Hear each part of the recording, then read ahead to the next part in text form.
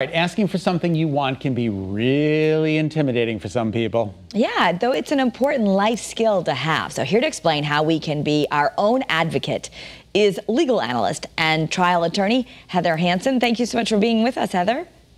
Thank you for having me, Karen Scott. It's a pleasure. All right, so what's the first step? I want to know the first step is to try to advocate for myself.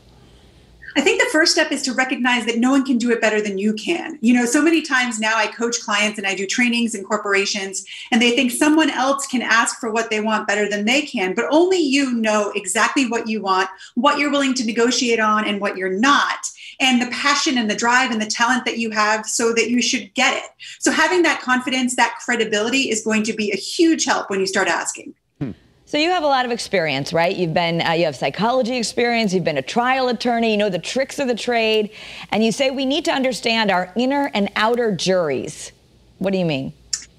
So your outer jury right now, our outer jury right now are the people watching, right? Those are the people that we want to influence and persuade. The viewers have a jury. It might be your kids if you're trying to convince them to eat their vegetables. It might be your boss if you're looking for a raise. That's your outer jury, and you want to use the same tools I use in the courtroom to influence them. But we start with the inner jury, which is the part of us that listens to our inner stories and chooses which one to believe.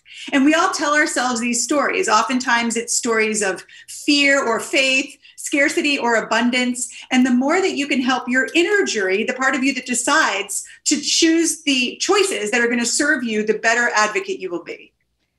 How important is the way you present yourself when it comes to self-advocacy? It's so important, Scott, and especially these days via Zoom or on camera, a lot of the things that we normally judge by are taken away. So eye contact is extremely important. There's a host of studies on neuroscience of the brain that show that when you make eye contact with someone, you sort of get on the same wavelength. So you've got to, especially if you're doing it on Zoom, you've got to work to look in the camera and not at the screen, use your hands. There's a great study that shows that in the courtroom, if a criminal defendant, someone who's accused of committing a crime, keeps their hands on top of counsel table, they're less likely to be found guilty. Because when we see someone's hands, some part of our brain recognizes that they're less of a threat. They're not holding a weapon. So when you're advocating for yourself, try to naturally use your hands, try to maintain eye contact. And the one last thing I'd say about this is also be aware of receiving.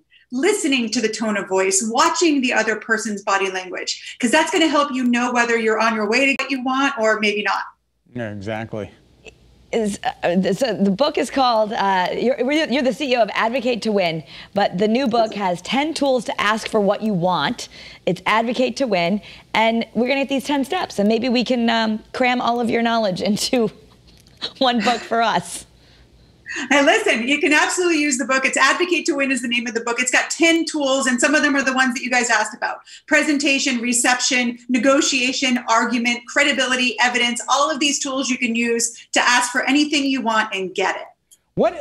I had for instance, I had a job and I presented the evidence and I didn't get what I wanted. What's your choice there? Do you keep hounding or do you walk away?